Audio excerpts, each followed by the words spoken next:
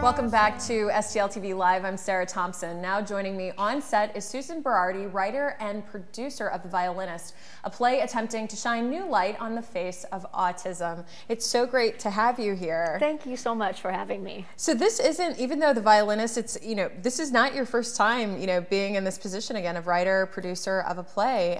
Tell me all about this and how this has all come together. Okay.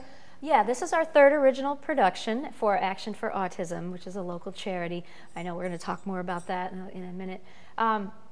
It's really meant to give voice to the children who have autism and their families, and that was really what I started out to do. My first play was in 2011, and it was called The Violinist, but it had a completely different story. The only thing that is kind of a carryover from that first show is Thomas, the lead character, which is a 13-year-old boy with autism, and then his mom and dad. But it's a whole new adventure and a whole new set of bad guys and plot line as well. All new music, everything is new.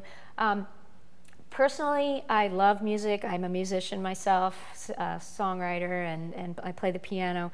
And so a unique part of this is that we have live music, and a lot of it. We have a live string quartet that's going to play at the show, as well as the original music, like this song that you heard. Yeah, so tell me about that song, because that's actually really quite unique. Yes. I wrote the lyrics to that song, and I wrote those lyrics probably 3 months ago, and it took me about 10 minutes to write it because it was a labor of love, of course, and it really is meant to be from my son Peyton's perspective. I have a 15-year-old with autism, and we've been living with that and challenged by it and also awed by it. And I wanted to give him a voice from his perspective. One of the key myths I think that people have about autism is that they think that the kids like being alone because they're alone a lot of the time, and they have such a difficulty in picking up social cues and interacting with their peers. But they don't like being alone, and they desperately want to have a friend. They just don't know how to go about it. And I think one of the key things that I want to, in raising awareness, is to give people that perspective and to say they're not content being alone, and they're not content being on their computer all the time or in their home all the time. They desperately want friends, and they ask how they can do it, and they want just one friend out there. And so that's really what the song, the lyrics anyway, that's what they imply. And I hooked up with a Hollywood composer and singer-songwriter, Brian Arata. He wrote all the music for the lyrics for that song.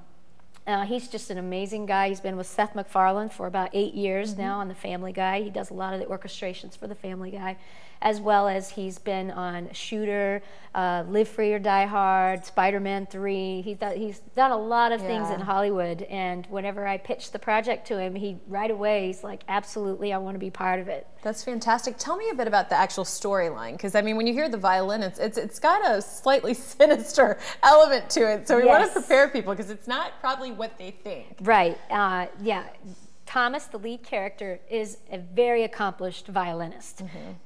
And he plays a lot of songs during the show, and beautiful. And Robin Strickland, who is my little 13-year-old actor, which we're seeing a yes, photo of there him. he is. He's an amazing violinist and actor, and so he takes the lead. But beyond that, the show is really, the whole show is a murder mystery.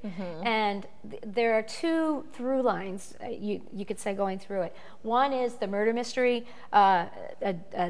A well-known doctor has been murdered, and because of Thomas's keen observational skills, he starts chasing the clues and starts figuring out who the actual murderer is before anyone else does.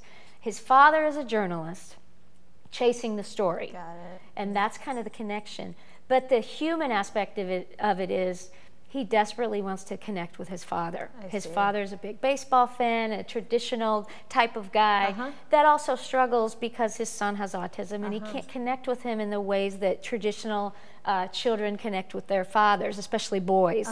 So there's that story between the parents and the son and the family just struggling so hard to connect with each other. The love is there, but the autism really makes No, it. it's so interesting. Well, when we come back, I want to learn more about how you came up with this idea, and really it's just quite fascinating and that's very complex. And also the partner for this that you've worked with, Action for Autism.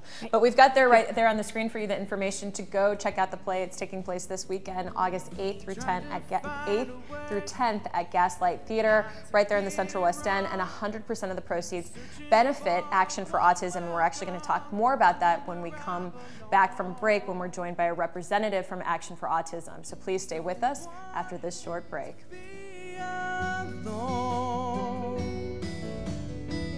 Don't want